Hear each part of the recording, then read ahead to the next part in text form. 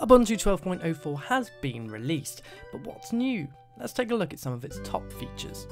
The new heads-up display lets you search through application menus with the tap of an Alt key. Over time, the HUD will learn which application entries you access the most and offer them up first. Logging in Ubuntu 12.04 is now a sexy personalised affair, with the background wallpaper of each user's desktop also displayed on the screen. Finding some top-notch video content to while your hours away with is seamlessly easy in Ubuntu 12.04. Just head to the dash, hit the video lens and start searching.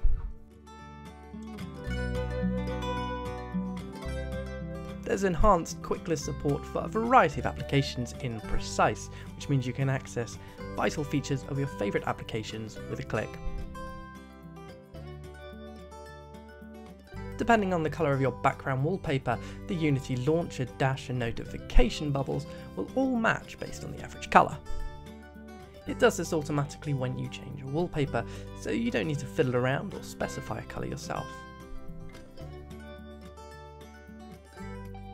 The home lens on the Unity desktop is a bit more useful than it used to be. It now displays an overview of your recent activity, including apps downloaded and installed and files created.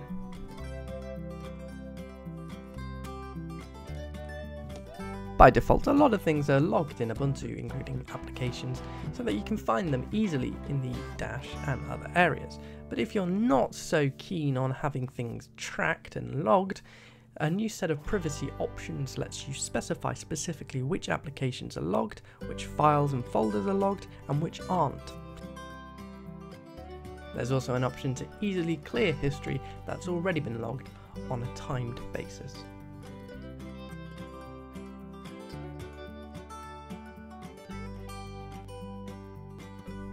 Although I'm more of a mouse guy myself, I do like to learn a few new handy keyboard shortcuts now and then, and in Ubuntu 12.04 it's really easy to discover them.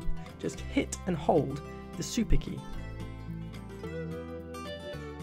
The ability to find new applications after you've installed them from the Ubuntu Software Center used to confuse a lot of people, so for Ubuntu 12.04 this has been remedied by a new application installation animation.